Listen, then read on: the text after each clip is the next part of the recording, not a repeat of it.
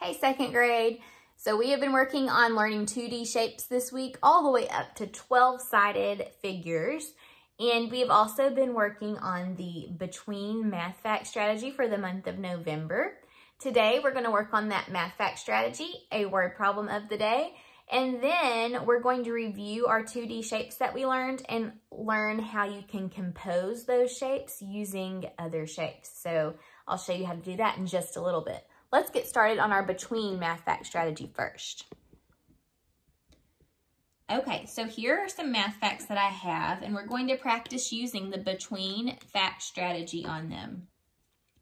So remember, to use the between fact strategy, the two numbers have to have one number that comes in between them on the number line. So your two add-ins have to have a number that would be in between them in order for it to work. So 6 and 8 have one number that is between them. What number is that? They have the number 7 between them on the number line. So you just have to double 7. What is 7 plus 7? 7 plus 7 is 14. 6 plus 8 is 14. All right, 10 and 12.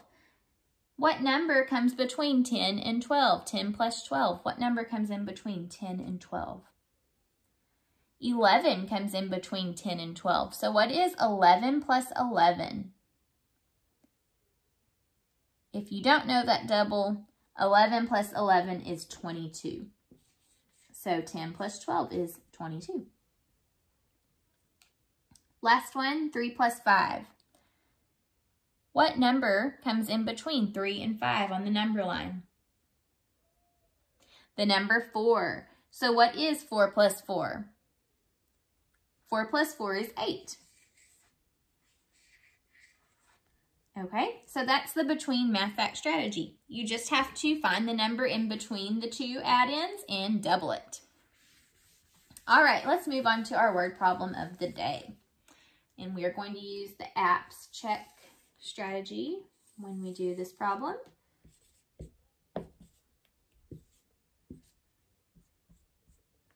Okay, here's our word problem. Kim had 32 sunflowers, 26 roses, and 15 daisies. How many flowers does Kim have in all? All right, let's read it again and listen for the question this time. Kim had 32 sunflowers, 26 roses, and 15 daisies. How many flowers does Kim have in all? What is the question that we're being asked here? How many flowers does Kim have in all? There's the question that we're being asked. Okay, so now let's go back through the word problem and listen for important information that's going to help us to figure out how many flowers Kim has in all. All right, here's the first sentence. Kim had 32 sunflowers, 26 roses, and 15 daisies. Ooh, there was a lot of important information in that first sentence. Kim had 32 sunflowers. Sunflowers are a type of flower. 26 roses. A rose is a flower. She had 26. And 15 daisies. Daisies are also flowers. How many flowers does Kim have in all? Okay, so we have what we need now. All right, now we're going to plan out how we're going to solve this.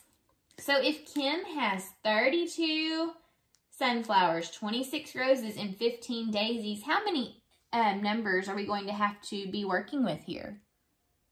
Well, it's asking us in all how many she has. So we're going to have to add to figure that out. And it looks like we have 3 add-ins.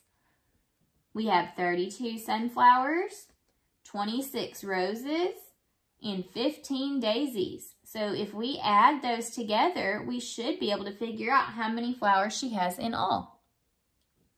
If we were to look at a part whole mat with this, there would actually be 3 parts. 32, 26, and 15. The whole is going to be however much that equals up to all together. Okay, so now let's get ready to solve this problem. I think to solve this one, I may do, I think I'm going to do expanded form addition. Okay, so what I need to do is expand each number. So 32 is 30 plus 2. 26 is 20 plus 6. And 15 is 10 plus 5. Okay, now I can add these numbers together. So 2 and 6 is, let's see, I'm going to do actually 6 and 2. 6 plus 2 is 8. And then 8 plus 5, 8, 9, 10, 11, 12, 13. Okay, so this is 13 here.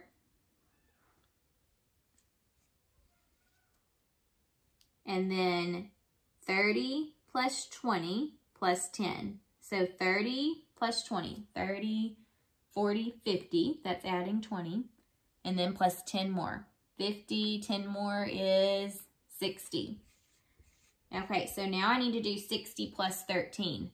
I can expand it out even more now and do 60 plus 13 is 10 plus 3. So 60 plus 10 plus 3. 60 plus 10 is 70, and 70 plus 3 is 73. So I think that 32 plus 26 plus 15 is 73. But we're not done yet because we're going to check it. If this way of solving the problem is confusing for you, that's okay because you have lots of other strategies that you can use to solve problems. So if one doesn't work for you, you can try another one. My next way that I'm going to check this problem, I think I'm going to draw base 10 blocks to help me. So 32 base 10 blocks. There's 10, 20, 30, 31, 32, 26, 10, 20, 21, 22, 23, 24, 25, 26, and then 15, 10, 11, 12, 13, 14, 15. And now I just need to count these all together. I'm going to count my 10s first and then my 1s. 10, 20, 30, 40, 50, 60, 61, 62, 63, 64, 65, 66, 67, 68, 69, 70, 71, 72, 73. So I checked my answer and I got 73 again. So I know for sure how many flowers does Kim have in all? She has 73 total. All right, let's move on to our 2D shapes.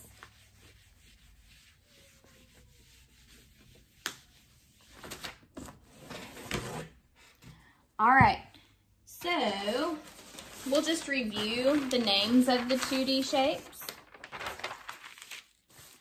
We learned about a circle and how it has 0 sides and 0 vertices.